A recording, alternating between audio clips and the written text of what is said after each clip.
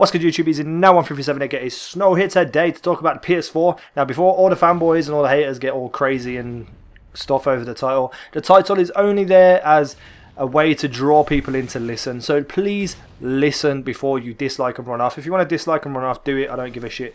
But all the other people who have some sort of sense in their head, listen to the commentary first. So gameplay in the background is a cranked Bulldog gameplay. I wanted to do it on the map Strike Zone, but I ended up doing it on Freight. I wanted to show off this gun to its full potential at close range. I've done pretty well on Freight though, so I thought I'd leave it in and include it. So if you want a class setup on this gun for cranked, let me know. I'll get it done in the next couple of days. Let me know by liking the video and hit me up in the comments. So let's talk PS4 now. There's been multiple issues since the console is released, and I'm not hating on PS4. I'm not an Xbox fanboy, you know what I mean? Xbox One hasn't been released yet, so I can't talk about its faults or its good points because it hasn't been released yet. Now, I've watched people upload PS4 content, and to me, Killzone just looks so dry and boring. It really does. Graphics are amazing on it, don't get me wrong. Graphics on all the games are amazing. So that's a plus point, definitely, the graphics. The game, Killzone, just looks boring. The built-in game, Playroom or whatever, looks fun and entertaining for like an hour, but then you'll just never play with it again, I reckon.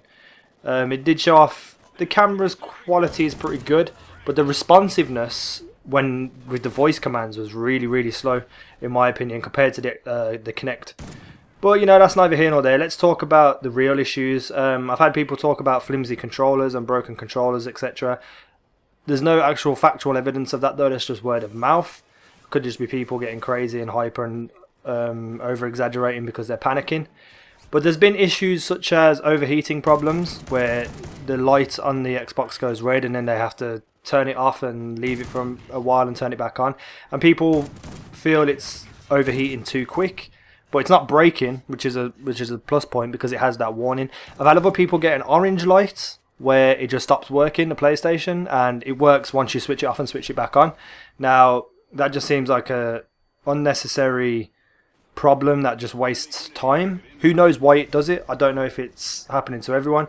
But the big thing I want to talk about, and this has factual evidence, is that people are suffering from the blue light of death. Now this is when the PlayStation 4 gets a blue light across the side and the whole console just stops working. Just stops working completely. And they will patch it. They will get around to fixing it, obviously, but I don't reckon they know what's causing it yet.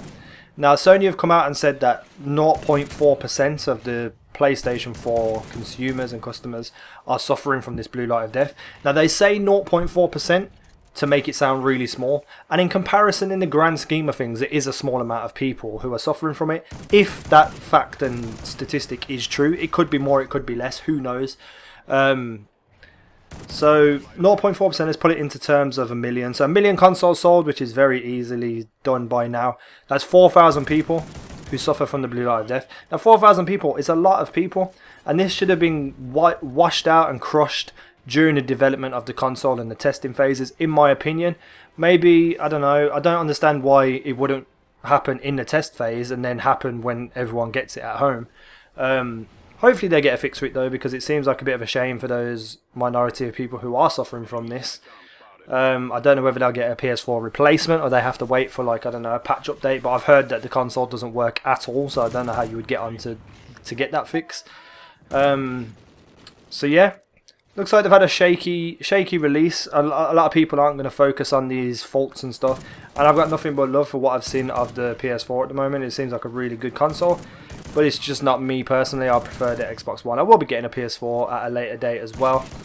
But yeah, let me know what you think about the PS4 and things you've seen and things you've heard. Leave them in the comments, and let's just get to talking about this. And all the haters and, you know, all the people who just are ignorant to everything, just fuck off, yeah. But that's me done for today. Like and favourite this video if you haven't already. Subscribe if you haven't already. Let me know if you want the Bulldog cranked setup, class setup, and any other class setups, to be honest. Name me some guns and I'll make some class setups for them and make some gameplays of them. But that's me done for today. Peace out. Take care.